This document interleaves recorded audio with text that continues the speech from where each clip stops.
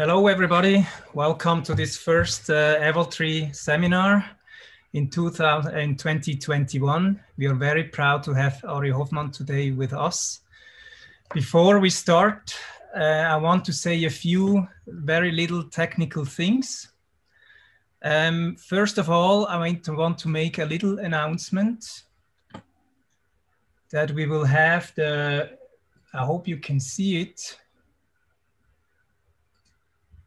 the first EVOLTREE conference organized this year in Switzerland from 14th to 17th of September. We will start the registration most likely next week. So if you like to register and send an abstract, please feel free to do so. I have a few technical announcements that I want to say. First of all, please mute yourself during the talk, also during the questions if you're not asking something, but you can leave your camera on. I think it would be nice if you do that, then we have kind of a seminar feeling. I have to announce that this talk is broadcasted, is recorded and broadcasted now live on YouTube. So if you don't want to be on YouTube, if you don't want to be recorded, you have to leave the meeting actually now. We will have 3 more seminar talks after the talk of Ary Hoffman. I will start to say something about this later. But for now, I want to pass on to Felix Guggerli, who is the moderator today, and who will introduce EVOLTREE and Ary Hoffman. Felix, the floor is yours. Thank you, Christian, for this introduction. And maybe you can stop sharing the screen so that I can see my notes. So I'm very pleased to initiate this second series of seminars. We had a last series in fall last year, which was quite well received. So I'm glad to see that there's a second round now. My name is Felix Guggerli. As Christian indicated, I work at the Swiss Federal Research Institute, WSL, the one institution that will host this fall's EVOLTREE conference that Christian already indicated. So what is EVOLTREE for those who are not familiar with this term, network? So originally, EVOLTREE functioned as a network of excellence with support of the European Commission.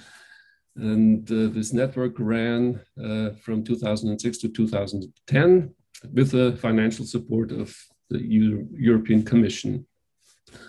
As a kind of an obligation, it was meant that this network will remain vital and active even past EC support, and therefore we established a so-called European Research Group that was loosely associated to the European Forestry Institute. And this network, which is still ongoing and alive, as you can see, is now made up of 30 European research institutions and universities that are all involved in research on evolutionary biology in forest ecosystems with a focus on trees and their associated organisms. The main activities of EVOLTREE involve primarily knowledge exchange on various ways. This can be through funding small projects that also foster mobility among labs, if allowed. Conference visits are supported. We're sharing infrastructure. Several databases have been established and are being maintained.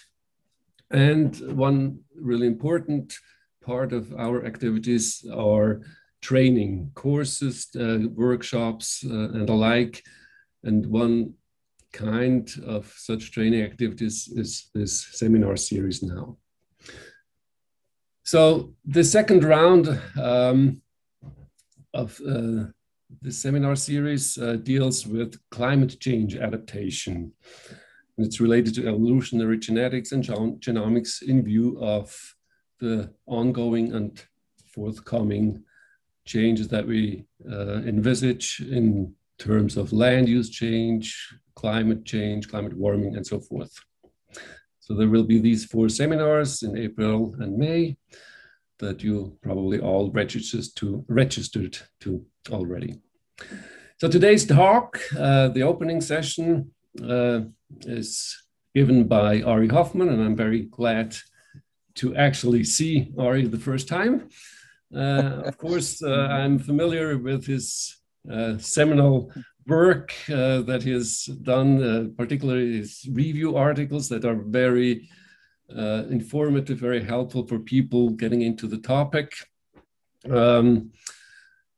Dealing with evolutionary genetics in view of adaptation to climate change. And a bit to a surprise to me, when I checked his web page and the information on the web, I noticed that there's a lot of other topics that I was not aware of that he's into, be it insecticide resistance, of course, conservation genetics, and other topics. So it seems that Ary is really a very versatile and biodiverse person. And this makes him really well adapted to actually initiate this seminar series. And I very much look forward to hearing your talk. Ary, please take over. Thanks very much, Felix, for those generous words. So people often ask me what I am, and I just say biologist these days. This makes it easier. So hopefully you can see my screen now. So what I wanted to do today was to sort of cover, a fairly broad area. And what I really wanted to do was to sort of contrast, if you like, two types of issues that we have when we think about building resilience, genetic resilience. And certainly, at this stage of my career, I'm very interested in much more the applied aspects and how we can use very good science to inform the applied aspects. I think, we're at a critical phase from a biodiversity point of view, we're at a critical phase from a food production point of view. And what we need to do is to try and bring our science to bear in terms of resolving these issues. So that's sort of what drives me. And that's why I've become a bit of a diverse biologist, if you like, Felix, because, I think we can apply certainly evolutionary thinking in a range of different disciplines. And that's what pushes me ahead these days. So what I wanted to do today was to talk a bit about the work we've been doing on threatened species and talk about some of the general principles of my experience in this area. And I also wanted to talk a bit about, a couple of keystone species that we've been recently working on to give you a bit of an idea about how we think about the problems and how we can actually go forward with them. And I'll be covering, some of the work that a number of people have done that I'll introduce as we go along the way. So that's what I'm hoping to achieve.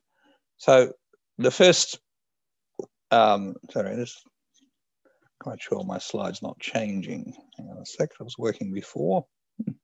What's going on here? Here we go. Just use the old arrows.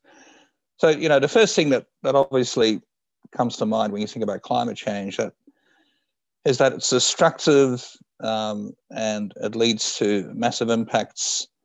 And this is one example that's arisen locally here in the last couple of weeks. So this is a species called Eucalyptus pauciflora. So it's what we call a snow gum. And it's the one that you find at the tree line. Our tree line is similar to your tree line in terms of elevation and conditions, but obviously the species we have at the tree line is totally different. So you get these sort of bushy Eucalyptus pauciflora coming there. And what you'll notice, obviously, is that these guys are dying. And there's a bit of regrowth here, but in actual fact, most of this tree is dead. And eventually that tree will simply become a skeleton. So what's going on here? Well, you think, oh, gosh, it's hot or it's dry or something like that. Climate change is acting. But of course, typically what we see in climate change is that we have a complexity of factors. We never quite know what's going on a lot of the time until we do the science to understand the situation.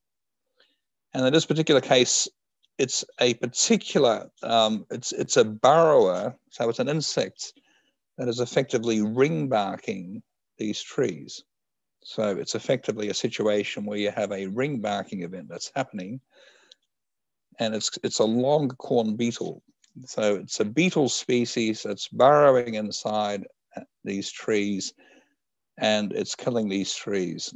And of course, the reason why it's doing that, and it hasn't done that in the last, couple of 100,000 years at least, is that you've got climate change happening, and the beetle's coming out earlier.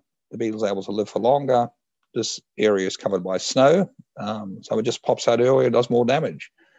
And unfortunately, the natural enemies of this beetle don't come out at the same time. And this is the result. So this is a big deal for us because these are, you know, very important ecosystems from a biodiversity point of view. We're about to lose this tree cover potentially for a large part of our alpine area. So climate change is complex. You never quite know what's going on. You need to do the science to understand that sometimes you get a good handle on it, sometimes you don't. And it's going to be something that hits you in the face when it happens. And it won't be exactly simple ecologically. But of course, it won't be simple from an evolutionary point of view either. The selection pressures that are acting here are quite complicated. And, you know, and that's the first thing that I always try and get across to people, that these things are not simple. So clearly, you know, we're at the stage where we're at the start of, you know, what we call our next mass extinction event. So we've had 3 extinctions so far attributed directly to climate change, probably a few more that should be attributed but haven't been. And, you know, and there are animals at this stage, but that list is obviously going to increase in the next few years because we have plenty of situations of populations being in decline. So from a threatened species point of view, what we're concerned about is the fact that these species are going to be increasingly threatened as climate change hits. And, you know, you've seen lots of papers that predict that by 2050 or 2080, particularly 2080, the majority of threatened species from many plant and animal groups are going to potentially be lost. So there's various estimates of that. Now, those sorts of predictions really are sort of based on SDMs, on species distribution models. You know, so someone comes along and says, well, you know, there's a correlation between climate and the distribution of the species. The climate's going to change, and hence the species is going to change in its distribution, and eventually there won't be any suitable habitat left, and hence we can predict the extinction of that species based on those sorts of models. And, you know, as a consequence, of course, there's a rush at the moment to try and get some of the threatened species incorporated into vulnerability assessments, and those assessments are happening as we speak. They've been developed for a range of animal groups and plant groups around the world, and they continue to be developed. Now, what those vulnerability assessments don't consider most of the time is evolution and genetics. You know, they're really based on ecological principles, SDMs, and they don't really consider genetics and the potential of these species to adapt. And, you know, I've certainly spent part of my life in the last 15 years trying to convince the people doing these sorts of things to start considering genetics and evolution as part of the principles. And, you know, I think it's a game we're slowly starting to win, but I think we have a long way to go. So that's a little bit by way of introduction. Threatened species potentially going extinct. We've got some on the record now. They're certainly decreasing in many situations. They're becoming more threatened as a consequence of climate change. I don't think anyone can doubt that, but there are ways, of course, of biting back. So in Australia, we have situations where, you know, our doom and gloom merchants in the biology area certainly focus mostly on animals at this stage. So, you know, so Tim Flannery, who's been an excellent voice in this area, you know, he's made a number of predictions about what will happen. So one of his canaries in the coal mine, in other words, you know, the one that indicates that extinction more generally is likely, is a species called the mountain pygmy possum. So that's one of his canaries in the coal mine. And he says that, well, when that happens, you know, there'll be a whole lot of other species that will also be going down the tube.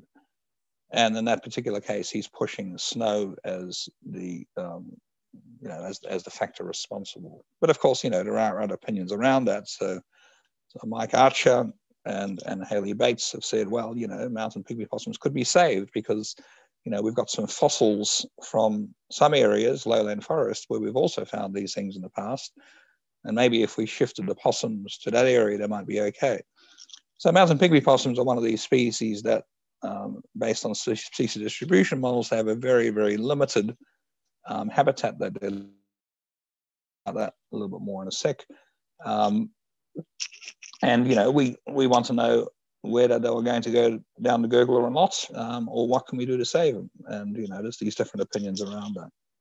So these opinions generally do not consider evolution. They don't consider adaptation at all. And I think that's something that we need to do.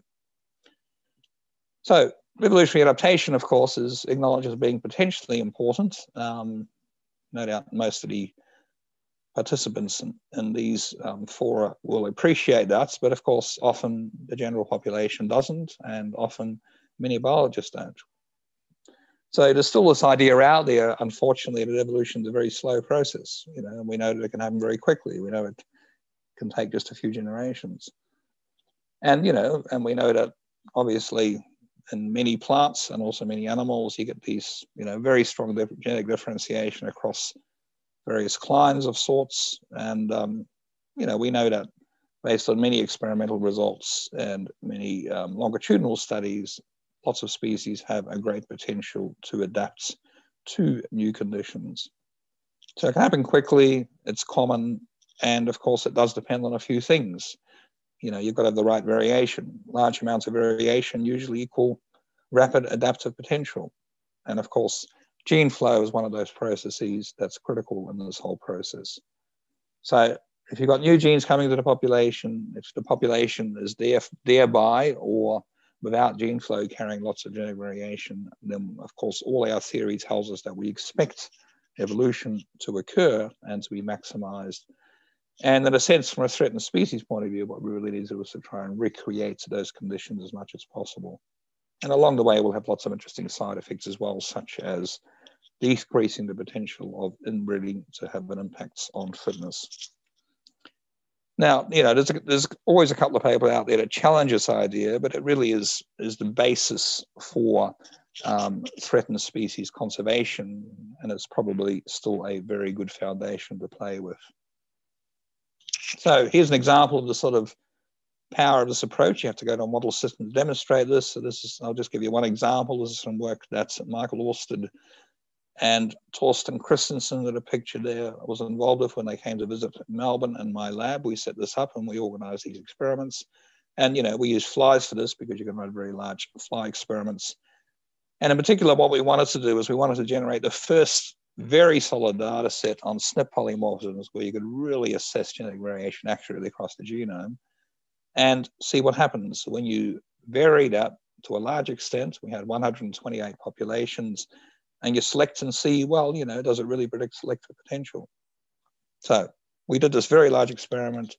We varied the genetic diversity, had a genomic diversity along the x-axis, and we selected for a bunch of different traits. So the experimental design is sort of given on the left there. You're basically exposing these to a stress. You then reduce the size of these populations, select synapses, you get rapid evolution. And what you start off with is a population, a set of populations that have a great variation in the amount of genetic variation they have or genomic variation they have. So one of these classic ideas that's been around for a long time. That's what we assume, but it hasn't been rigorously tested. So what we then did is we then measured adaptation over a number of generations, and what we pretty much got was a straight line relationship between the amount of genetic diversity you had in these 128 populations and the extent to which this trait body size changed under selection. So there were other traits that showed the same pattern. The more variation you've got, the better you are at adapting to these stressful conditions that we were exposing these flies to. And, you know, and SNP polymorphisms give you an excellent measure of genomic variation in terms of making these predictions. Very, very tight association. It was actually shocked me how tight it was. So, you know, so a lot of people have done this in the past. There's a nice paper by Market, for instance, on these crustaceans. And, you know, what Market did is again set up, you know, genetic variation varying from 1 times to 8 times in complete admixture, as it can indicate along the top here. And, you know, and that group was stressing these particular crustaceans, and they had 2 treatments. This was a stress treatment. This was the less stressful treatment. And they measured extinction times. So you've got genetic variation, you've got populations that vary, and measuring extinction time along here. And of course, you know, what that shows very convincingly is that when you have a lot of variation, your extinction time goes up quite markedly, particularly under a stressful condition. So here we have a very short extinction time, And by the time we get complete mixture of these populations, we have a much longer extinction time. So pretty much from a few generations all the way to 80 generations.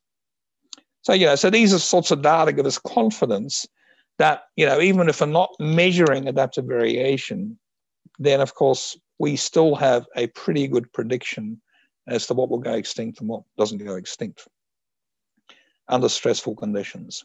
So of course, this allows us to be confident that we can recommend that, if you really want to take advantage of genetic variation, aiding in climate change adaptation, you've got to build up your variation. So we've tested this in a few cases now, and this is one that Andrew Weeks led, and this is an organism called mountain pygmy possum, which is the one I mentioned previously in relation to the Tim Flannery, Mike Archer debates. So this is an endangered marsupial population, and Paul Matrosky did a lot of the early work on this, and Elf, who was a Thai postdoc, did a lot of the later work on this. So these people contributed to this work, and this was published in 2017, and there's a follow-up paper that's going to appear shortly. So mountain pygmy possum is interesting because it has a disjunct range, which is typical of threatened species. It's very cute. It's sort of, you can pick them up by the tail, you can sit them on your body, and, it's very nice to see. And there are 3 disjunct areas. So in Australia, this is, you think about Australia and Victoria, so this is where I am here, and we have mountains up here. And we have 3 disjunct areas where this occurs. So there's this lower mountain range, which we call Buller, and then we have this area here, which we call the Bogon High Plains, and then we have Mount Kosciuszko here, which is the highest peak in Australia. And so those are the 3 areas that we're talking about. You've got a disjunct population, and if you put a molecular clock on this, on mitochondrial genes, then you're talking about, probably 15,000 or so years between the separation of these guys here and longer between the separation process here. So these populations have been isolated for a large number of years and also a large number of generations because, after 1 or 2 years, you can get breeding in these guys quite happily. So the Mount Buller populations, I'm talking this one down here, was recently discovered, and unfortunately, from a genetic point of view, we noted that when we started doing the genetics a long time ago, it's back in 2008, this is microsatellite markers, we found that the allele richness and the heterozygosity was crashing in these populations. So this is a very, very sharp decrease in heterozygosity over a period of just 7 years. So in 7 years, you've gone from an allelic richness and heterozygosity, well, in this case, close to 5 to below 2. Very, very quick. So you've lost more than half your variation. In fact, the heterozygosity, you've actually lost about 80% of your heterozygosity. And that is a consequence of a change in population size. This population was operating at a reduced size. So in this particular case, it wasn't actually climate change that was directly responsible, but it was probably, we don't really know the case, but it was probably the fact that we had some habitat destruction going on as a consequence of people putting in ski runs. So here we have a situation where this white line indicates the distribution of one of these populations, the mountain pygmy possum, and the black lines here indicate ski lifts, and then you've got your dotted lines indicating the ski runs going down the slope. So unbeknownst to these people, they were putting ski runs in the middle of mountain pygmy possum habitats, which is probably not such a bad thing to do, excepting that when people like to ski downhill, they don't like to encounter these sorts of what we call boulder fields. And these boulder fields, these big rocky fields, turn out to be quite critical for the hibernation of this particular species during the winter time. So you've got a situation where the authorities were effectively bulldozing these boulder fields and destroying habitat on the way through.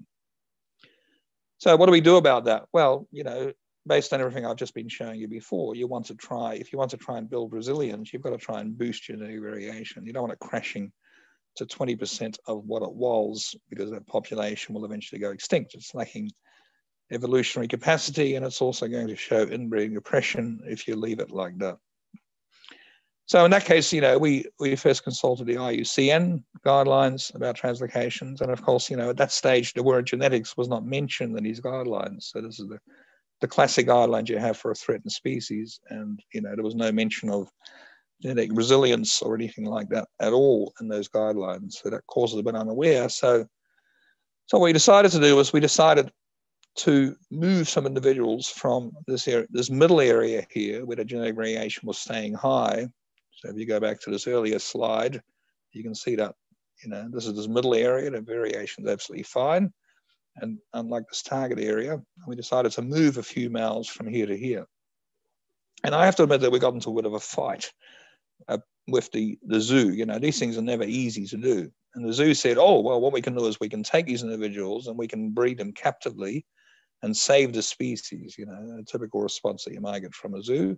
And, you know, I'm not saying, you know, I think it's probably just limited thinking. I'm not saying, I'm not trying to be negative about the zoo, but, you know, because zoos can perform a very useful conservation function. But in this case, they wanted to save this by rearing this in captivity before it collapsed and disappeared. So we said, no, what you could do genetically to build resilience is just move a few individuals across here. And that's effectively what we did after a lot of work. And so 2008, the problem appeared. 2012, we finally got permission to do some of the first translocations, and we started getting hybrids appearing. And lo and behold, these hybrids had a pretty good fitness, 2.6 times the fitness of the non-hybrids in that population. So just moving a few males created hybrids, and those hybrids had a very, very high fitness compared to what was already there. And that's an effect that persisted, you know, in a later generation as well. And we've got some more data subsequent to that that's also persisted. So you've got a situation where the hybrids are fitter, they're leaving more offspring. And, you know, we're able to track these guys using genetic markers, and we're able to also measure, you know, do phenotypic measurements such as tail size. And you can see that in both sexes, you're getting this difference between the hybrids and the non-hybrids in tail size. You know, the hybrids are bigger, so they, you know, these are the hybrids here. They're bigger than what was originally present, and that leads to a more robust individual that can leave more offspring and survive better. So we're pretty happy about that. And of course, the proof is in the pudding, as they say, and here's the population size. So I was crashing. I mean, these are estimated, you know, this indirect data based on trapping. That's a bit rough, but you can see it's absolutely going up and up and up. And this population is now stabilized around here somewhere, and it's doing very well. So these two translocations led to an increase in population size. At the same time, and this is important, you know, the authorities that had bulldozed those boulder fields were also creating new habitat. So we were boosting the genetics, but we had a double boost. We made habitat and we boosted genetics. The habitat itself wasn't enough, but the genetics really helps sort of push this population to a very healthy state. And of course, you know, these days we use SNPs, and this is work that's unpublished, but, you know, we've done a lot of work with SNPs measuring this in great detail. And this is pretty much what happened. The observed heterozygosity has gone up very nicely. These are the introduced individuals that we put in the population. You can separate them out because they have a very high heterozygosity. And you can see that that's flown through all the way through to 2017. And this has persisted into later years as well. And of course, these individuals that you introduced eventually die. This is just the death of these individuals. And they've now all disappeared from the population. They persist for a number of years. So that's, you know, that's boosting variation, increasing fitness. But importantly, we now think that this population is more resilient to evolutionary problems, allowing an evolutionary change to occur in the future, be it to reduce snow cover or something else, whatever might go on. And you know, the issue with climate change, as I said at the beginning, is you never quite know what's going to happen. So at the moment, we have a situation where we are starting to see climate change affecting the main food source that mountain pygmy possums use to fatten up before they go into hibernation. So what's happening here is we have bogon moths, and the bogon moths like to spend the summertime in a cool environment. And what they do is they actually migrate, and there are masses of bogon moths. This is actually a massive moth, believe it or not, and it's sitting on the top of these rocks, these boulder field rocks. And what the mountain pygmy possum come along and is they eat these. So they eat these moths and they fatten up before the winter sets on. And these were actually also a very important food source for Aborigines in the past. You know, they're full of protein, full of fat. And if you eat these, you can keep nice and warm across the winter. But what's happening under climate change is these moth flights are starting to disappear. They're starting to decrease. So we have this problem, and you know, it's clear that the mountain pygmy possum in the future is going to have to adapt to a new food source to allow them to fatten up to deal with these sorts of issues. And you know, and that's something that we're looking at the moment. But you know, you need to prepare for the fact that there are going to be unpredictable effects of climate change. You never quite know what's going to happen. So you're better off just boosting genetic variation generally in order to get across these sorts of problems. So we learned a lot from this. You know, we could return genetic variation very easily, very cheaply too. In fact, you know, it only costs a few tens of thousands of dollars, whereas captive breeding would have cost a few million. So it's a very cheap approach. And of course, you know, we're building adaptive capacity. We're getting rid of inbreeding. A few individuals will really push this massively. And we were able to, of course, in this case, select a population where genetic variation was high and the genetic distance to the Mount Buller population was low. And we did it across 2 years. So we also minimized the effects of outbreeding oppression in this case. And we haven't seen any outbreeding oppression occurring in this population at all to date. So it's a good news story. It works. And of course, it leads to this whole issue of genetic mixing more generally for population management. And, you know, this is a review that we just recently put out. Andrew is involved, I'm involved, and Adam Miller is the other person who's involved in this review. But we're trying to make some recommendations in terms of pushing this through. And, you know, we think this is the way to go. And, you know, we're not the only people doing this, of course. There's lots of other very nice data appearing in the literature, such as, you know, Sarah Fitzpatrick's work, showing that this is in fish, you know, showing that, again, this hybridization between populations leads to high fitness individuals when you've got a certain proportion of the hybrid genotype present. So, you know, so we think this is an approach that could be used, for instance, when we've done our assessments of threatened marsupials in Australia. They're probably around half of the threatened marsupials currently, and probably more fish and probably many insects and also many other species that are threatened. You know, we think it's a good general approach that can really build resilience into the future.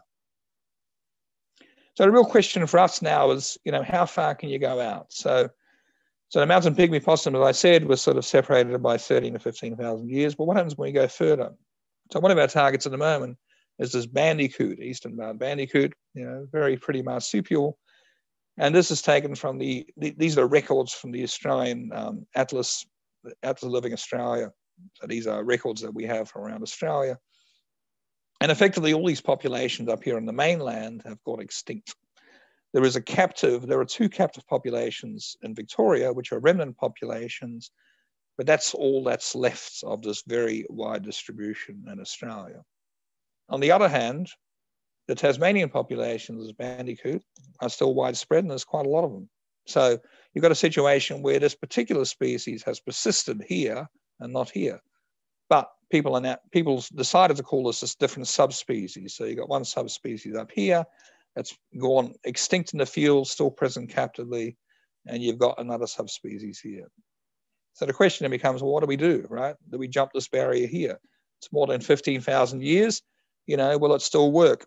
And this is something that I think we really need to answer, because this is what will allow you to build up more resilience in the future. And that's why we started doing crosses between these, Tasmania versus Victoria. And, you know, and at this stage we have very healthy F3s sitting there, and they've just started being released in captive areas that are fenced off, and eventually we want to throw them out in the wild, because the Victorian populations are genetically depauperate. They're showing inbreeding effects, and they have no resilience left whatsoever. So it's really a question of how far can we push this out. And I think the more we do this, the more we learn, and of course, the more useful that becomes for helping to guide conservation efforts into the future. All right, so that's where I want to park threatened species. And I now want to shift my focus, because, you know, we've also been doing work on these keystone species. So, you know, so these are obviously species that are critically important for ecosystem function. They're often widespread, locally adapted. And of course, you know, if you lose them, then you get a cascade of effects on the ecosystem. So those snow gums, that snow gum example I started off with, is really an example of a keystone species where if you're losing that species, you're going to have a cascade of effects further down the track of all the birds and the lower plants and all sorts of other things that rely on that species habitat. So that's the challenge. So what you really want to do is to look at the long-term persistence of keystone species and build resilience into those species if you can at all help it. So this is an area that's becoming pretty critical in Australia as around the world. And, you know, we are seeing a lot of damage in Australia. So this is just an example of some of the eucalyptus forests in Western Australia in this case here. And, you know, this is actually high temperature damage. We're seeing quite a lot of high temperature damage in these eucalypts. And we're also seeing damage due to, you know, outbreaks, not so much of those beetles, but different types of insects on the leaves that are also damaging the foliage and leading to eventual tree death. So we're having psyllids and lerps that are attacking these eucalypts as well. So we're seeing direct heat damage, direct drought damage as well. And we're also seeing insect damage starting to happen. So, you know, so this is serious. And of course, the problem is that if you're going to act, you've got to act now. I mean, if you wait another 10 years, it'll be too late. You'll never get anything in the ground. So I've been banging on at this to various regulators, and I've had little success so far, but I've had a few small victories, but they are pretty small at this stage. So what do you do about it? Well, the first thing that we normally throw at them is we take the long-term forestry plots that were set up around eucalypts and say, look at what's happened to some of the local provenances versus the non-local provenances. So in other words, the local genotypes of trees that were put in many years ago versus genotypes that were introduced from a long way away. And, you know, and these plots were not set up for climate change. They were set up to say, well, you know, what genotype of tree should we plant here for timber production or for shelter belt production or some other reason. But they have nevertheless provided some interesting lessons. So here's an example of one of these plots. And this plot has been going for 35 years. This is an eucalypt species, and this is work that Brad Plotz in Tasmania set up a number of years ago and has been monitoring for a long period of time. And Brad's work shows that, firstly, you have the local provenance. So this is the local genotypes. You put them out into a cleared area and say, well, how well do these trees do?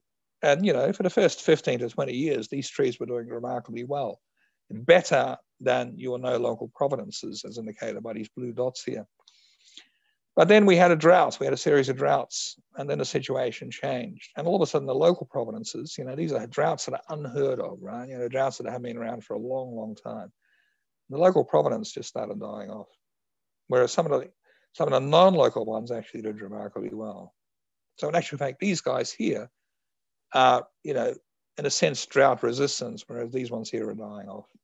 Or what, you know, it might be the direct effects of drought, it might be the indirect effects of drought, but certainly some effects related to droughts. And of course, you know, in my part of the world, droughts are becoming more severe, they're lasting longer, and they are occurring more often as a consequence of climate change variability. So you throw that sort of data at them and then you say, look, you know, what we need to do is we need to think about the situation with respect to these keystone species that are critically important in our ecosystems. So here's an example of a keystone species, which is a eucalyptus species called Microcarpa, and it's called grey box, and it has a very wide distribution, South Australia all the way through to New South Wales. So, you know, very wide distributed species. And here we are in Melbourne. This is where I am. And this is a site I'll talk about in just a sec. So it's a wide species, very important ecologically, supports a lot of life. It's actually been affected quite a lot by agriculture because this is an agricultural belt here. So you do have remnant stands, and that's a problem. And some areas you've actually lost most of the cover of this particular tree, and that is a problem as well, which I'll come back to a little bit later. So Beck Jordan, came across, she was a PhD student. She approached me, a few years ago, quite a few years ago now, and said, "Oh, I'm interested in climate change and eucalypts, and I'm a passionate plant person." I said, "Well, maybe we can set something up." So we eventually set up something with a couple of very good CSIRO scientists, Suzanne Prober and Shannon Dillon, and we started looking at this Eucalyptus microcarpa, and firstly doing some landscape genomics to look at the diversity and to look at some adaptation in the landscape. So at the time, we didn't have a common garden experiment with these trees. We didn't have a forestry stand that we could go for, but we eventually did discover one, which was quite nice. But this was one of these interesting situations where we initially didn't. So we said, right, let's do the genomics, let's see what we get. So what we did was we collected a whole lot of populations of the microcarpa from across its species range. And of course, then we extracted the DNA and asked the question, well, do we get any evidence for genomic differentiation across that range linked to climates? And the answer that you typically get for a tree like this is you do. So here we have, here's a bunch of SNPs, couple of SNPs. We were doing DART sequencing at the time, which is a common method that's used in Australia to do this sort of work. And we found that a number of these SNPs were associated with annual temperature, and we also had some that were associated with aridity. So, so we had some signal of genetic differentiation. And we were able to, of course, also look at neutral variation, so third codon position variation, and show that these were real effects. So this wasn't some population process, it wasn't some migration event. It was really a case where we had some really clear adaptive SNPs in the Eucalyptus microcarpa. So we know that these trees have adapted, and we also know that adaptation has involved SNPs across the full genome of the species. So we've got 11 chromosomes, and you can see that there's a whole bunch of markers to temperature and precipitation, aridity, scattered throughout the genome. So, unsurprisingly, we're talking about a complex polygenic trait, which is typically what you get in these situations. And of course, this project was done started in the mid 2010s. So we were only reduced representation sequencing. So we're only sequencing a small part of the genome to get these markers. So there's a whole lot more that we're missing, obviously, but there's plenty there to play with. So this species has become a critical species from a revegetation point of view, unsurprisingly, because it's a keystone species. So when people try and plant, try and revegetate, they plant a lot of this particular species, right? They want to get out there and get it in the ground so they can then attract their birds and bats and bugs and what have you. So here's some revegetation stands that are just photographs showing you the range of what you typically get. And these are taken by Beck. And, and unfortunately, some of these stands are not doing too well. So what we're getting is climate-related dieback of these trees. So people are planting them, but they're dying back. And all this work, all this planting, focuses on local genotypes, what we call local provenancing. So people collect seed from the area where they're trying to revegetate. They grow up the seedlings from that seed, and they stick them in the ground, and then they monitor them, and then we're getting this sort of death happening. It's pretty tragic. Because don't forget that, some of these blocks are set up by volunteers, and there's nothing worse than spending, days of your life planting these trees, thinking like you're doing the right thing. And then, of course, a big drought comes along, or a big insect attack comes along, or a heat wave comes along and knocks them out. So, very disheartening, big problem. And of course, it erodes public confidence in these sorts of critically important exercises where a lot of our land has been denuded, where the species traditionally occurred. So I'll just talk briefly about one of the efforts to try and do something about this. So this is work that Gary McDonald led, and this is an organization called Bush Heritage. So it's an NGO, a non-government organization. And I was giving a number of talks around Australia, particularly in my state, on trying to build evolutionary resilience and why that was worthwhile. And eventually this helped trigger this project in Nadu Hills. So this photo I've got here is actually in Nadu Hills. So these people, which is this, you know, they bought this land, this Bush Heritage, this organization had bought this land, and they were seeing their trees dying. And of course, they wanted to do something different. So Gary became involved and very enthusiastic, along with a bunch of other people. And they said, look, you know, let's try it out. So at that time, there was an idea around, you know, which we were contributing to, as well as other people like Linda Broadhurst and Leslie Hughes. And this is an idea of climate-ready vegetation. So what you could do is, if you were trying to plant trees and you knew that those trees had adaptive variation like microcarpa, what you could do is you could actually source genotypes from a longer climate gradient, and you could try and match them to the future. So you could say, look, you know, these trees have to survive the next 50 years. You know, it's now 2020, so I'm going to go out and source genotypes and stick them in that I know that are going to survive in 2070. So what you're trying to do is you're trying to pre-adapt, if you like, genetic variation from climate-adjusted provenancing. But you have to be careful, because climate is not everything. You know, as we just talked about at the beginning, just think back to that second slide, you know, there's an unpredictability about climate. So what you really want to do is to try and go fairly broad. So it's fine matching climate, but you have to do a few other things as well, I think. So the idea is to take this location here and then try and put some of these genotypes from here into it, some from here into it, and then hopefully the next time there's a drought or an insect attack or a heat wave comes along, then you're going to have some of those individuals that are going to actually survive. So current temperature, 15 degrees, +1, +2. You can source them based on that. And in this particular case, we sourced from a number of populations, and we also were looking at variation within populations.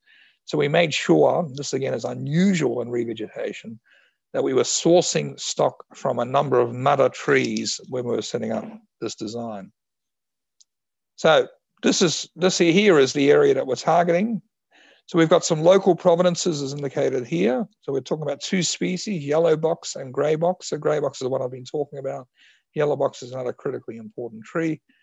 And we also had some way out provenances. So these are the ones that are climate matched, these ones up here.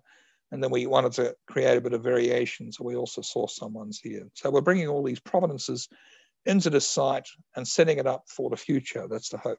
It's a big site, thousands of trees, and that's what we were trying to do. So the design looks a bit like this. We wanted to make it a rigorous design. Lots of blocks, lots of provenances, and lots of families in each provenance and replica trees. And of course, all randomized to blocks. That looks a bit like this. So here we have our provenances, and here we have one block, and we had 10 of these blocks. So you get an idea about the sort of scale you can do these things in at this particular site. So it's set up. We learned a lot of lessons along the way. When we set up all the seedlings, we had a major drought come in, and we lost 75% of our seedlings in the first year. So that's the sort of thing you have to deal with. You know, it's interesting, these practical exercises are very different to science. You know, it's quite a disheartening effort. But, you know, we are already starting to see, this is height, we're starting to see some, even at year one, after 1 year of growth, we're starting to see some differences appear among the provenances, small differences so far, but, you know, these plots are indicating some differences developing, and a couple of the provenances from a long way away after that very tough year are already starting to perform better than the local provenances in this particular case. And it's quite exciting and is a good message, I think, even this very early stage. So what we want to do, of course, is we want to set up a lot more of these. You know, I mean, I want to set up 100 of these plots scattered around my state, dealing with a range of different ecosystems. And of course, you know, we're not the only people doing this.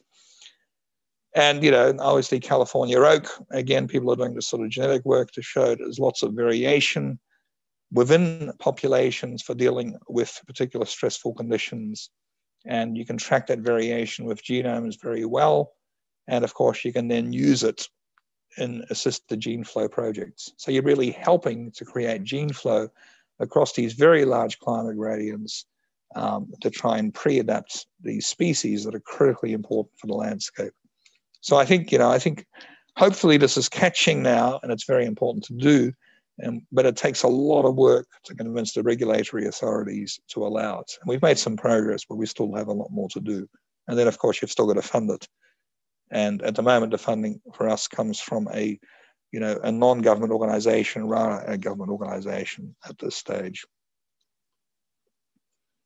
All right, so there's lots of fancy tools coming on board, and I've just talked about some examples of what you can do, and obviously there's a whole lot of other things that are emerging. So there's this whole notion of genomic vulnerability that's arisen, where you can assess the vulnerability along climate gradients. So so we can do complicated things at the genotypic level. We can do complicated things on genotype environment interactions, and of course we can do much more complicated things at the environment level. So there are models coming on board. The climate models are improving, the species distribution models are improving, the genomics is improving, we're getting more candidate genes, and they will help us improve what goes into these types of exercises. And I think that's a very potent approach that we can use.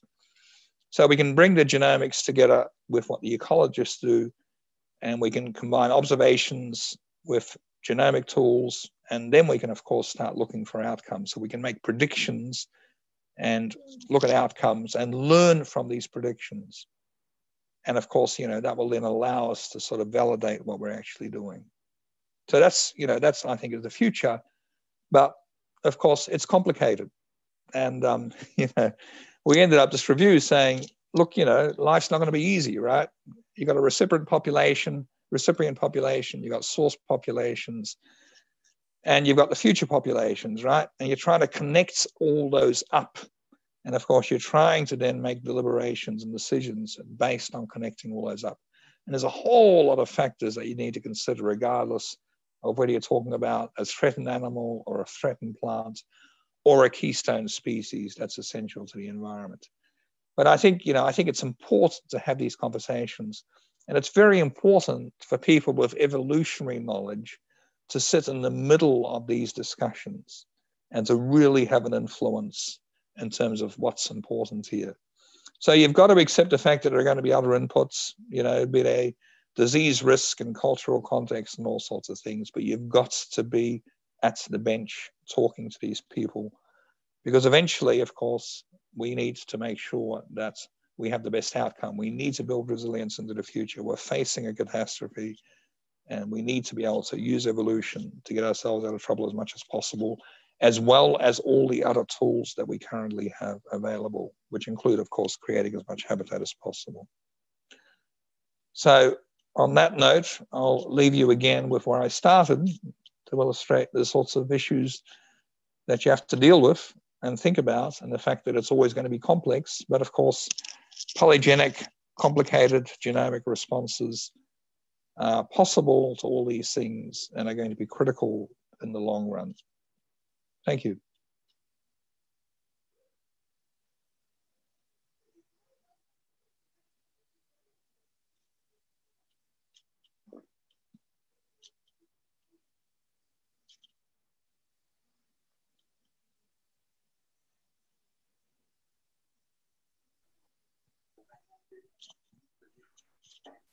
Oh, I'm not muted. No, it's okay. Oh, I unmuted myself, but I think I was put back where I was not allowed to do that. So anyways, thank you, Ary, for this broad perspective on what evolutionary research can contribute to conservation of rare species. And of course, most of us liked also all the tree examples, I guess. So with this, well, I think, yeah, and I put those in because I know that this, this is your interest, of course. But I mean, I work across organisms, as you know, and I think, I think these are critically important things to set up. So yeah. Oh, no, and I know some of you guys are thinking about this and doing this, but I also know that some of you people are having big challenges, right? Exactly. Yeah. So much of that was familiar to many of us, I guess. Yeah. So I would like to open the floor for questions, and at best you raise your hand by going to the reactions icon and choose raise your hand or whatever that is in English. I don't know, I have a German version here. So I can see who is ready to ask a question. Otherwise, you can also chat, write your question into the chat, and I'll try to keep track of your questions. So anyone with a question. With this, you can avoid me asking questions. Katharina, I see your hand raising, but try to do this in Zoom so I can see it on my participants window. But that's fine, Katharina, unmute yourself and let's hear.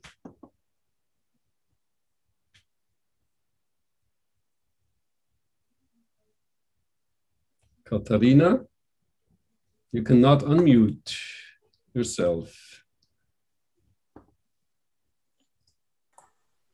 Okay, no. That works. Yeah. Thank you very much. And thank you very much for this interesting talk. It was really great to see what you have already been trying out and what is apparently also working. I have a question about the gray box woodland system. So you mentioned that the local seed sources that they used for planting at the beginning, that they were dying off. And I was wondering, how did they actually introduce these trees? Did actually the selection happen at the very early seedling stages, or did they plant them in a greenhouse and then plant them out later? And how are you handling this now with your provenances? Because I think the selection in the very early stages is really important in trees. And I think it might make a big difference. And yeah, I was wondering, how are you doing that? Yeah, so the original Nadu Hills trees were a few years old, and that's when they died, actually. So, you know, certainly with respect to these grey boxes, once you get a lot of pressure, combination of drought, heat waves, well, particularly drought in this case, and some insect attack, you know, you do kill 5-year-old trees, right? You really do. And, you know, it's surprising how easy it is. I'm not saying that at seedlings you don't get a lot of selection, don't get me wrong, but these trees were established. You wouldn't have expected them to keel over, right? That's the problem. So what typically happened in this case, and this is also what we did for the trial, so you go out, you collect seed, you then bring it back to a nursery, and then you culture it at the nursery, right? You grow at the nursery. And of course, we wanted to make sure that we had a similar environment in the nursery. So we brought the seed back to one nursery, right? To make sure it was a common environment before we planted them out. So that was the approach that we used in this particular case. But, you know, we've already seen a situation where, of course, we have lost 3/4 of our seedlings, right? And that was actually not particularly, it was interesting because I thought it might have been dictated by the provenance. We're seeing the provenance effects emerging now, but not originally, not at the seedling stage. So, you know, it may be the case that something else was going on, but it seems to be almost random, which is kind of interesting, kind of weird. But certainly the genotypic effects are starting to show up now. We also did get big family differences. And the family differences, of course, may be genetics and maybe carryover effects, right? We don't quite know. You know, there could be epistatic effects as well there, genetic effects as well there. But we did see differences that were big among some of the families. Yeah, definitely. Yeah. So I think you've got variation, two sources of variation. In terms of early survival, the family variation was bigger. The within population variation was bigger than the provenance variation. In terms of height now, it looks like the provenance variation is becoming bigger. Yeah. But yeah, 5, 6, 7, 8-year-old trees are dying. Yeah. And I don't know if you remember that slide that I showed you of those, that aeroplane shot, right? Those are mature, you know, that's mature jarrah forest, right? So these are very tall trees. You know, you're talking about trees that are 30, 40, 50 years old, and they're still dying, right? So yeah, I think we're beyond. I agree with what you're saying, but I think we're beyond that. I think climate change will kill these things regardless. Yeah. So there's a next question from Hernan Morales, please. I hope you can unmute yourself. Otherwise, Christian, can you? Hernan? Yeah, and I can see it. That's good. Yeah. So do you want me to say that? Yeah. So for those, I mean, people can see the chat presumably, right? So, and I'm saying, are there any insights from your systems on the relative roles of adaptive and deleterious variation, e.g. variation underlying functional traits or the substrate of adaptive potential versus heterozygosity and masking deleterious variation? Look, that's a great question. They're often quite difficult to tease apart, those things, right? So In the mountain pygmy possum example, I think initially we were showing the masking effect of some deleterious genes, right? I suspect there was an element of that. But at the same time, the later expansions, now we've had these genotypes mixing for a few generations. I think now we're seeing more than that. So I think by the time you get your F3s to the F5s, you're getting other benefits apart from just masking, right? So in the initial F1 generation, I agree with you. But I think later on, you're seeing other effects kicking in. But, you know, it's certainly a situation where there is some initial masking that kicks in. And that's good, right? Because you want to do that. The challenge, and this is also why it's very important when you're doing these sorts of introductions to make sure that your population can expand. You know, you don't want your population staying very small. You want to be improving your habitat at the same time as your genetic introductions in these threatened species, because what you don't want to do is have even more deleterious genes being introduced into a population that can then go to fixation, right? And there are some models about how that process can work. So as you introduce this, you want to try and have an expanding population if at all possible. That's the most powerful setup you can have. And we certainly had that in that situation because some of those boulder fields were being recreated at the same time. So it's a good question. I think both are important, but I think in later generations, we're seeing the other effects. Now, in the Drosophila example, it's pure evolutionary response, right? There's no masking, right? Those laboratory experiments I was showing you in the crustacean experiment is all about beyond masking. That's adapting to a new environment. And that's why they're so convincing, those examples. So actually the same question had been raised by Vincenzo Ostra, but he retracted his raised hand. Yeah. But apparently the question was of relevance for more than just one person here. So John Brittle has another question. If you're not able to unmute yourself, I can try from here. I don't know why it's happening because I actually set the setting. I've done it now. I think I've done it now. That's everybody can unmute, but I don't know why it doesn't work. I'm not sure. So I guess I'm really interested in the tree examples because obviously a big contrast with trees is some are wind pollinated and some are insect pollinated or bird pollinated.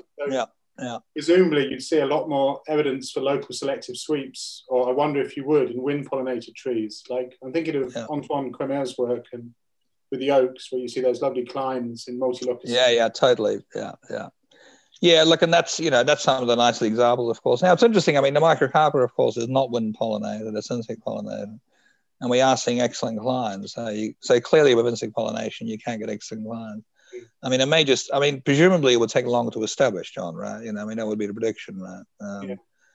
But yeah, there are plenty of examples of insect pollinated trees showing good clines. So I think it could take longer to develop, but it certainly does develop. And I mean, I guess, because I'm thinking as well of the period of dormancy, because with oaks, you basically, you've got so many genotypes in the soil, and low rate of recruitment, you can just choose the right genotype in the right place, I guess. And there's lots of genetic variants, maybe a bit of load as well. Yeah, so again, I mean, that's, an interesting contrast, of course, because a lot of the eucalypts, I mean, you need a fire to come along, a hot fire to actually get germination. So what you're typically doing is you're getting, you're clearing effectively, and then you're getting a dump, right? And then you're clearing against. So you're going through the cycle clearing process, which I think is quite different to what you're talking about with respect to the pollination. So awfully, at the same, Awfully once has talked about, probably we'll talk about this, I guess, but the problem of low levels of recruitment in terms of it's hard to see genetic variants in early life history because you don't have those fires sweeping through in a lot of temperate forests. So you don't get lots of selection. Yeah, totally. And of course, the most interesting contrast with respect to that, of course, is when you go to the tropical forests, where a lot of the recruitment only happens when you get your cyclones coming through, right? Yeah, it's totally intact. Then you get a bit of clearing, and that's when you're getting recruitment. So you're getting these flashes. And in that particular case, then presumably the potential for selection is really limited, right? So, except for those very, very rare occasions. So I think, those are interesting questions about the steepness of decline and the nature of the pollination. And I don't think I've seen a meta-analysis on that. It'd be good to do that. Yeah, I think we've got examples, but we don't have the meta-analysis yet to say that. But I think the tropics should be included in that because of the extreme events. Yeah. Thank you. Yeah, no worries, John. Yeah. So there's another question in the chat from Devrim Cubing, but you might want to pose this directly if Christian can unmute you. Yeah, or I can read it out. Devrim, that's fine. So how did you measure aridity? Was it soil aridity index, or you have measured water holding capacity or something else? Yeah, that's a good question. So at the moment, the aridity measurements that we use in that particular study were a bit crude. So, I'll be the first person to admit that. So we basically were using a soil aridity index, but we now have better ones, of course, because what we have is a much better picture of the detailed microclimate and the soil that we can put into this. And, through these new microclimate models, you can actually predict the soil moisture pretty accurately within, 20 or 30 meters, right? It's kind of interesting.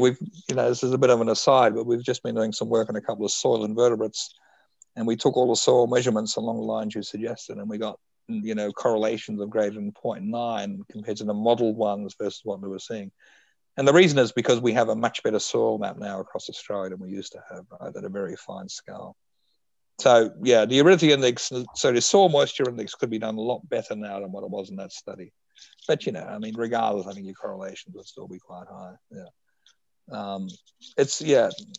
But you do need to consider the nature of the soil itself, and the nature of the soil, particularly in our part of the world, can be very, very patchy. But it has been mapped reasonably accurately at the moment. So, yeah. Yeah, it's very difficult to, I suppose, predict across the whole, let's say, one site where, not the whole landscape is, of course, homogeneous. It's not homogeneous. Yes. So it's no, it's not. Yeah.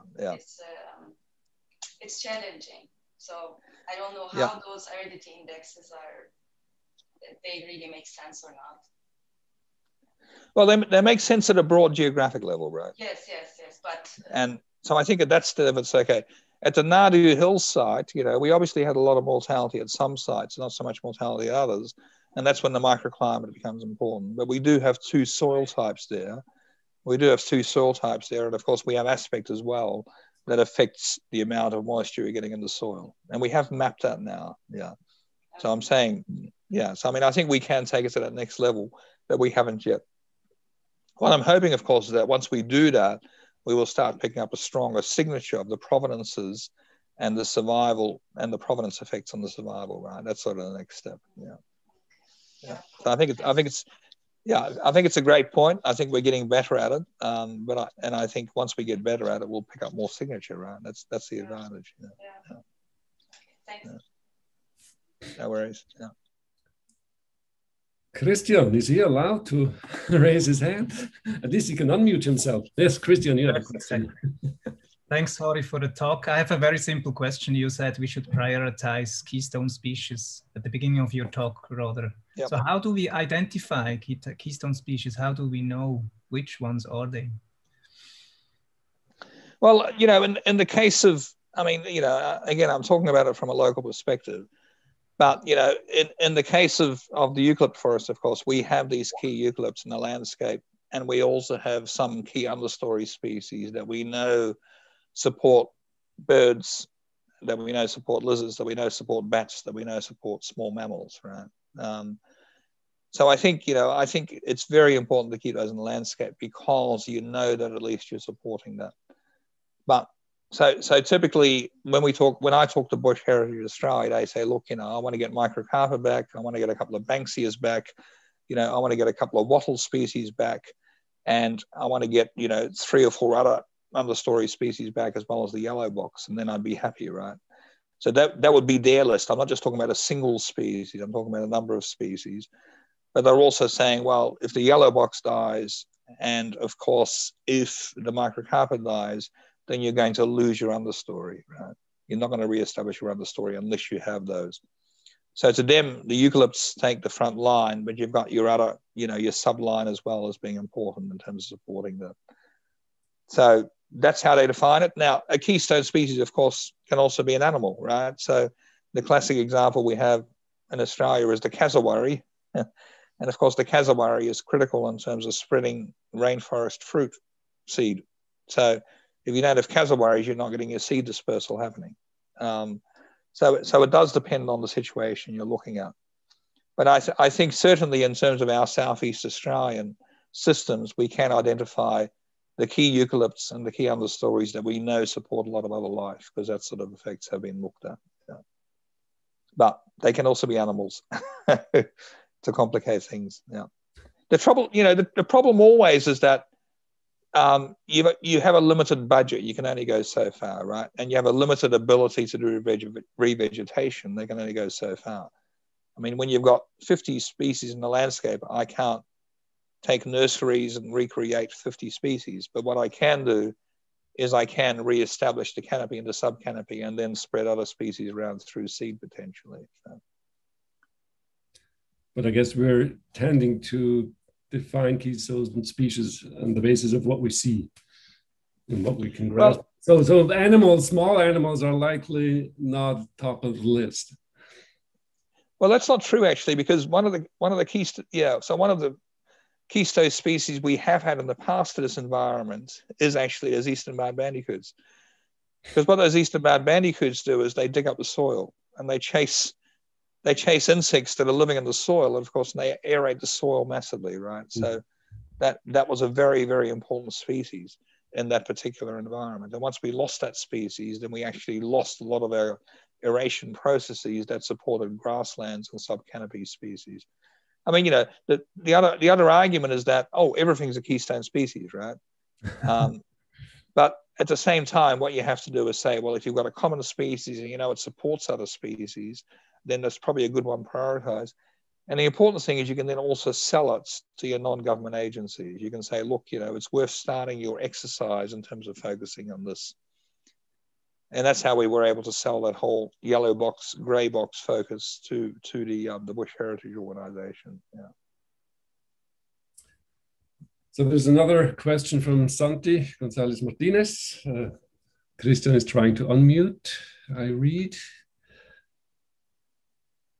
Is it working? Otherwise, Ary, you might. I can read it. Yeah. I'm sorry. To go up a little bit. With Devrim, it worked. With. Okay, so you've got a question in the eucalypt case study. Did you consider to plant also crosses between the different provenances? I'm concerned about the long generation time of species may not be able to produce natural hybrids, either if mixtures are planted, but rather local provenance may die before. Yeah. So the answer is we've set this up to eventually get to that, but we haven't at this stage. Right? So of course, once they start maturing, then of course they are going to flower and cross-pollinate, and then we have to get seedlings from that generation. But at this stage, we haven't done that because we didn't have mixtures available. If we had a mixture available, then it would have been fantastic to plant it.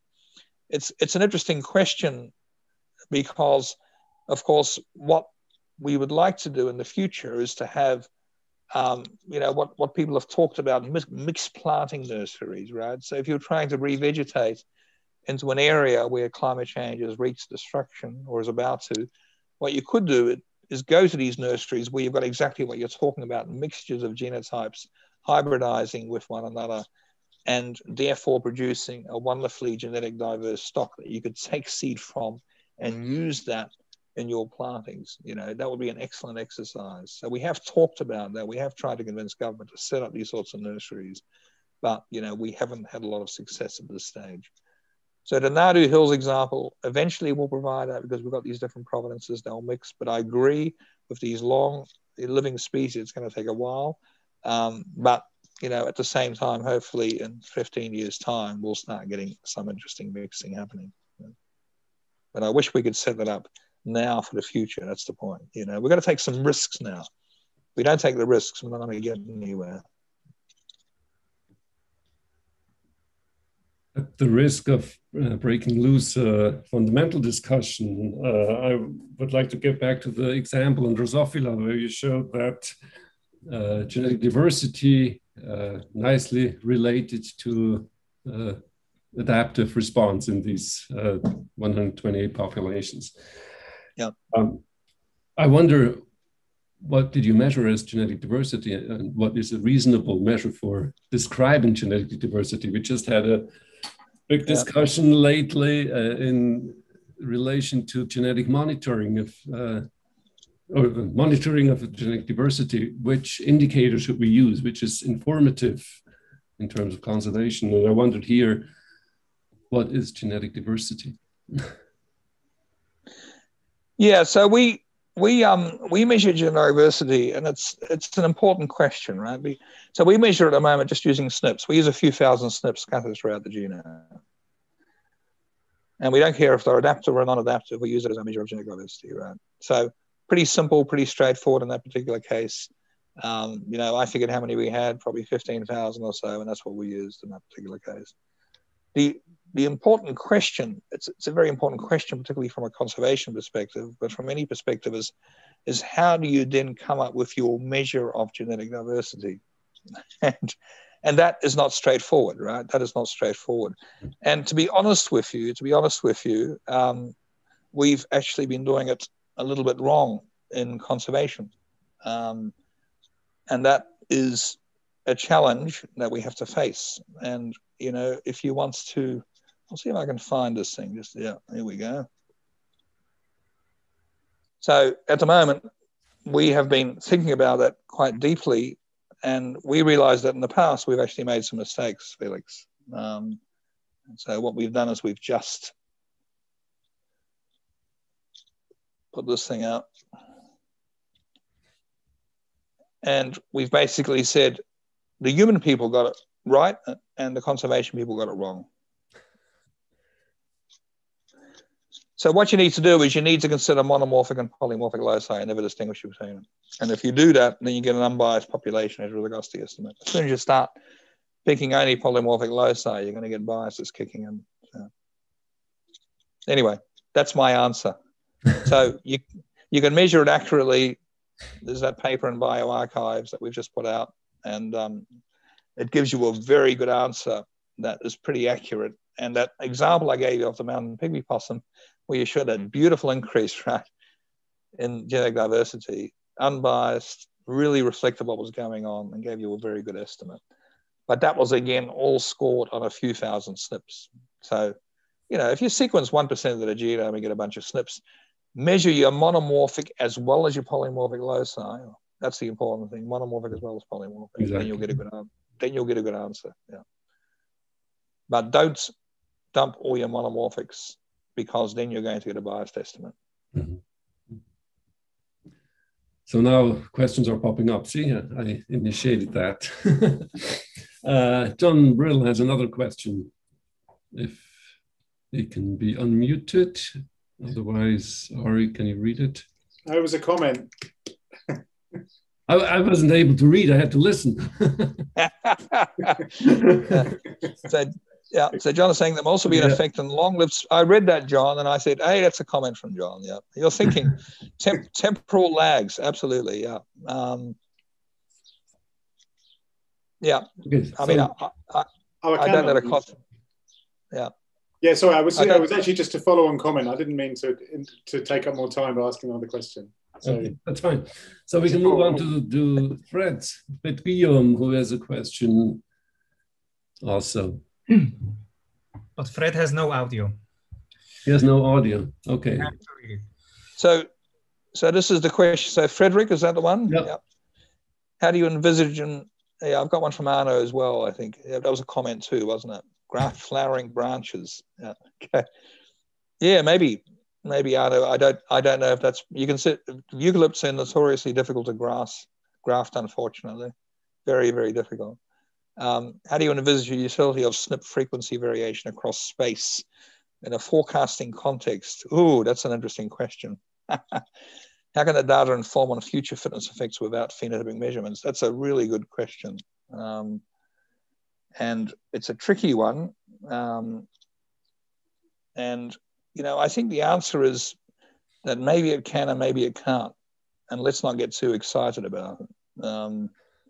So again, I'm not trying to push. I don't like pushing my own stuff, but we have just been involved in this discussion here, and if you can see that or not. Yep. And that, you know, we pretty much talk about that. So that's our contribution to this debate. And there is another paper which is also contributing to this debate. And basically, you know, the problem I think is that it could work, but you've got the situation where unexpected events are going to occur, right? So I think if you're confident that, I mean, you know, phenotypic is a pain in the butt. Trees is awful. We're dealing with forestry plots to get some of our best data, and they weren't set up to investigate climate change effects. So they're often missing the provenances you want to look at, even though they're interesting. But, you know, it's really a situation where I think you can do it, but you have to be confident about your stresses. And a lot of the time, as indicated in that eucalypt example, that snow gum example I was showing you, you don't know, right? It's going to come out of the blue. The stress are going to come out of the blue. The ones that survive that beetle attack, the ones that have the genotypes that are resistant to the beetle, in that case, are going to be dealing with climate change, right? But unless you happen to be scoring SNPs that are linked to beetle attacks, you know, resistance in wood and what have you, you're going to miss it. That's the problem. A lot of climate change effects are going to be unpredictable. They're going to be based on interactions between things, and that's going to be the problem. And of course, in other cases, you know, you may have wonderful associations between traits and SNPs, but the heritability of the trait might still be quite low. And if the heritability is low, then you're still going to be in trouble, right? So you need to have some heritable variations. I think it's a great first start, but I think it's only going to give you so far because of those two factors. And I think you just need to make that next jump, and that next jump means that you have to do some monitoring. But I like the idea of setting up these experiments based on that sort of information, and then doing future monitoring and learning as you're going, right? So I love the idea of doing translocation, setting up plots, and using that as your experimental surface later, even if you set up your plots based on those original genomic efforts. Sorry for that long answer, but it's one that requires a debate, and it'd be great ones to have. So we're progressing in time, but there's still another question. No, Vicencio Ustra has come back with a question. Can you directly ask? Yes. So going back to genomic diversity, even if measured in an unbiased way.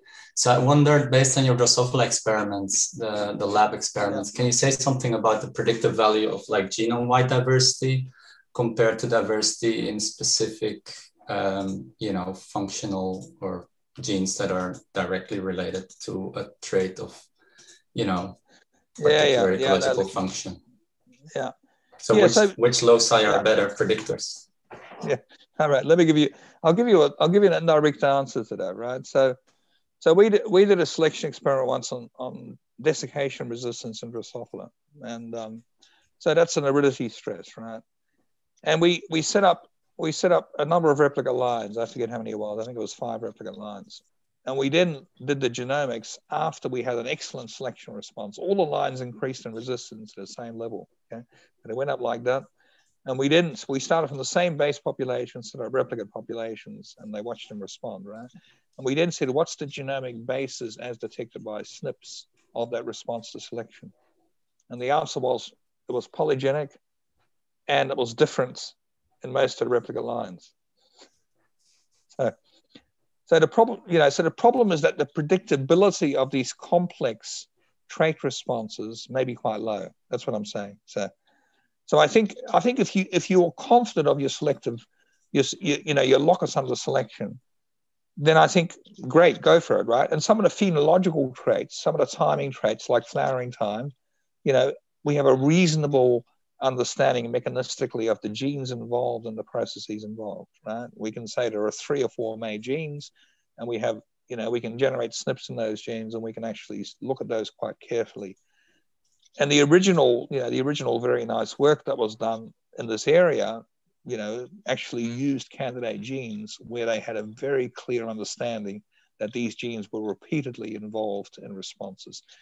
In terms of most responses to climate change and non-physiological, I think it's going to be polygenic. I think it's going to be all over the place. And I think there's going to be a low repeatability. So I think it's worth looking for candidates. And if you get lucky, I think it's terrific, right? Disease, phenology, probably going to work. But I think beyond that, it's going to be a tough ask because there are too many options. Evolution has options. So therefore, I say go for SNPs and scatter them everywhere. Right? So that would be my thinking, unless you've got very clear candidates. And it's it's an interesting question, isn't it? So I quite like the human analogy with disease, right? So some diseases you've got specific genes that are involved. Other diseases you have liabilities, and those liabilities can be due to a lot of different genes, right? Susceptibility to certain types of cancers are associated with a lot of different genes, right? There's an unpredictability depending on the family group you're talking about. Right, thanks. Yep. Okay, then I think with this, we can come to an end of this session. And I would like to hand back to Christian for final announcements. And thank you, John, for indicating that you're commenting and not asking. Thank you very much, Felix. I just wanted to say two things. Next week, I don't know if you can see it, we will have the talk of Ophelirance. Next week, it will be in the afternoon at the normal time as we used to do the talks because it's in Europe. This time was a bit special because Ary comes from Melbourne. And I also wanted to announce that we have added a fourth seminar. It's Stephen Palumbi. And you can register on the EVOLTREE site for all these events. For Ophelirance, there's still some space, some places left. We have about 130 registrations also. So you have to hurry up a little bit if you want to still have a seat. Okay, then I thank you all for your attendance. It was really cool. And I'm sorry about this little unmute problem. I hope to solve it until next week. And hopefully see you next week at the talk of Ophelirance. And many thanks to Ary for staying up. I don't know how late, but it was cool having you in the series and great talk from your side. Thanks a lot. Yeah, thanks very much for the invitation. I really enjoyed it. Okay, goodbye to everyone. See you next week.